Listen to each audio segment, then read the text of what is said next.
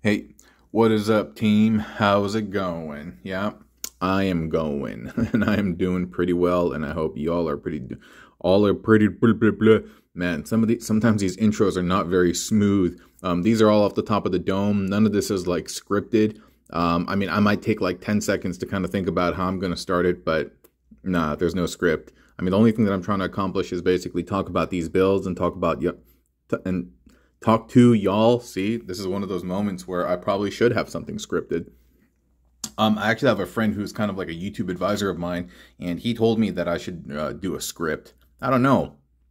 I mean, I get it, being prepared and all of that stuff, but I kind of like this kind of organic, raw nature, unscripted. I don't know. It's like when you go talk to a friend, you don't like script your conversation. You just go and talk, right? And that's what I kind of like doing when I'm sharing this space with y'all. So I'm gonna just keep doing that. I'm gonna just keep doing that despite what he told me. And yeah, I'm really salivating this morning. I don't know what's up with this. Is it coffee or something? But anyway, in front of us, we're taking a look at a trifecta, a duet consisting of Tricranius, not Tricranius. What am I saying? Masterdominus and Spindle. And you cannot make this build using a Arachnite and a Paleotrex. You might be able to make a version of it, but not exactly the way this looks, because he's utilizing the combined head. He's utilizing Masterdominus's spears, his tusks, and a couple of other things. So yeah, I would say pretty much this is just going to be a MD and Spin exclusive.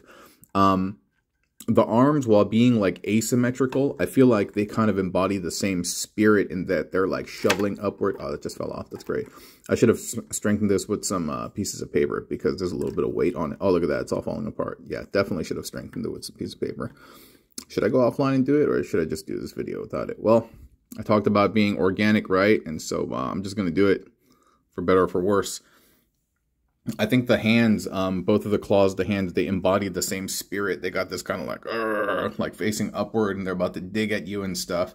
And so, yeah, despite being asymmetrical and despite being different, I think it's cool. I think it's cool. Yeah. The Masterdominus combined head is really neat. I mean, the only one that we had previously was the Wingfinger and Arachnite combo, which I really like. But now having a secondary combined head is pretty cool. There's kind of a combined head mode you can do with Paleotrex, but it still utilizes the prime Paleotrex head, so it's a little bit small. But here, the proportions are kind of worked out where the heads kind of seem leader class, or at least Voyager. And so, yeah. Check out the back. He has a little bit of a tail thing going on over here. He has this cool little spike thing going on, which I actually figured out. So I was complaining that Spindle doesn't have a place to tab the tail, whereas Paleotrex does. I was wrong. It actually tabs into the mouth right there. Maybe it's on the instructions. I don't know. I didn't bother reading it, and so maybe I should have. But I didn't bother reading it. But I did find out that it tabs in there. Yeah. So we're going to go over how to make them today. So let's take out the easy bits first, because they're falling all over the place. Well, that one was. So this is how you create one of the arms.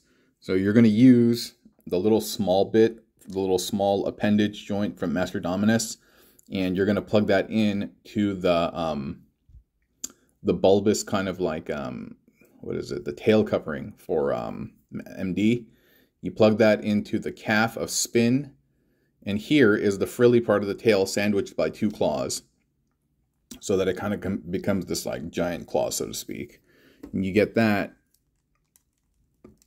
and you're just going to plug that back here. And so, yeah.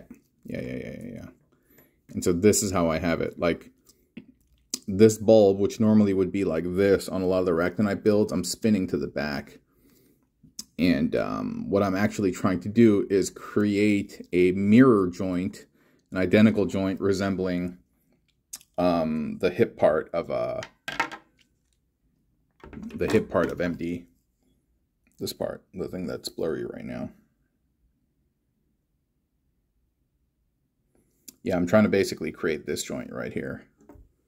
And you can see it's not perfect, but it's kind of similar. It's kind of similar. And here it's the same deal. You have the little tiny joint, the appendage for MD. Then we have that connected down into his hip connector. connect into the calf of Spin, and then you have the tusk holder for MD. All right, we're gonna move this to the side. All right, let's look at the body. The bottom half is just Spin's lower body that I have improved the tolerances on. So look at that, look at that, look at that, look at that. Yeah, and like, look at that. Look at that. Oh yeah, there's going to be the Fix-It video that I release that basically addresses how to tighten those things. And so it's just Spin's lower half and then MD's big legs on the bottom. This top piece is kind of cool because he has this kind of belt. The unique thing about MD's smaller legs, he has two pegs. He has two pegs, one that's movable on a joint here, and another one that's static. And so what I've done is, maybe you can see it better down here. Because if I don't have to, I don't want to remove it. So MD has two ports right there, just like rack. And then what you're doing is with the static peg, you're plugging that in. This is the non-static peg, the one that moves around. This is the one that's just stuck like that, static. You plug that in, and then you wrap the arms around at the top, the little connectors, and you plug that into the Spin axe. You bring the spindle axe up, and you plug that into the spindle neck bit right here. And that's just a spindle dino torso. You plug in that tail inside the jaw. You can see that there's actually a slot right there. So you plug that bad boy in right there. And then you plug this head, the back vertebrae part, into that hole right there. And then the other connector, that one is going to plug right here. So you just kind of, everything kind of, when you get it in place. But it's not choking right now. There you go. The sound that I make is like when the fit is so tight that air is being pushed out. Like, anyway, so that's it. So we can pop the legs back on. Cool. And then the arm over here, that little hole right there, you're plugging in to the back of MD. Same thing over here. His arm is a little bit heavy, but it's all good. And then you have his tail that you can plug in like so.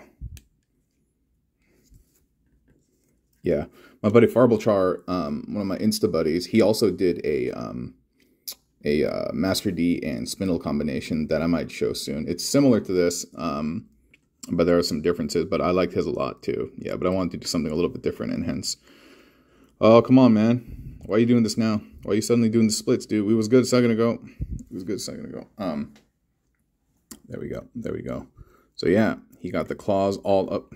Yo, my guy, my guy. I don't know why he's trying to do the Van Damme all of a sudden. He was chill a second. Y'all know who Van Damme is? Maybe not. Jean-Claude Van Damme. The muscles from Brussels. I think he's going to do splits. No, he just fell down. Anyway, you saw how that was. He was standing up good a second ago. So yeah, that is Master D and Spin, and I am BBO, Botbender Orange. I'll talk to y'all very soon. Have a wonderful day. Bye.